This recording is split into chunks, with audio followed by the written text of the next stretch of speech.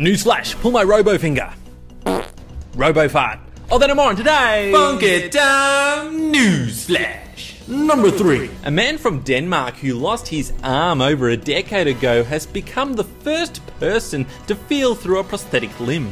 Dennis Arbo Sorensen was able to distinguish between holding cotton wool, a plastic cup, or a wooden block while blindfolded using the device, citing that the hand felt very natural and close to how his real hand feels. The bionic limb works by sending electrical signals from pressure sensors in the artificial hand to electrodes implanted in the patient's arm. While the result is very promising, further work has to be done to miniaturize the currently external cabling and processing equipment so that they can fit inside the prosthesis itself. Scientists are excited about the cyborg possibilities, provided that John Connor doesn't throw the arm into the lava. John, no, oh God, no. Number 2. Your real hand may soon become very handy to pay for things at a shop. 2 New Jerseyans have developed a vein scanner that thinks it's better than all the other scanners. It also scans the veins in your hand.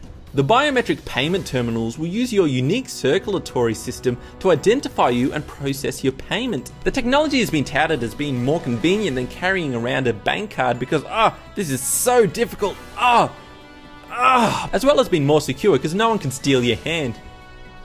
The technology has been noticed by airlines who may use it as a streamlined boarding pass. So now, at the airport, you can have your vein scanned, thumb scanned, iris scanned, even your whole body scanned. Oh good, I was worried I wasn't going to get scanned enough. Number 1. Photographer Simon Emmett has chosen the perfect time to hit the clicky button on his camera. The striking photo he took on an English coastline appears to feature a massive face in the wave, similar to those water horses in Lord of the Rings. Some have said it looks like Jesus, while others say it's Jesus. Interesting stories. So are you okay getting your hand scanned? What do you think is a little bit creepy? Let me know in the comments below. Subscribe for more news. Until next time, Sam Tucker saying, stay funky everyone. It's Sam Tucker signing out. Subscribe today. What is that? Funk it down. Me, Sam Tucker. Me, solve this. Fast. No, do. One shot. No, that's. Here we go.